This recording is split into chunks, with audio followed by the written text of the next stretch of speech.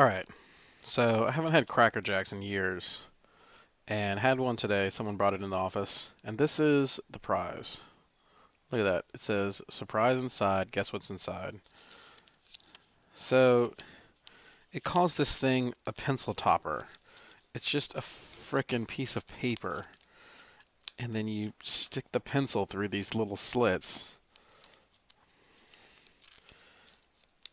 and that's your prize. A stupid, idiotic piece of paper that you stick on the end of your pencil.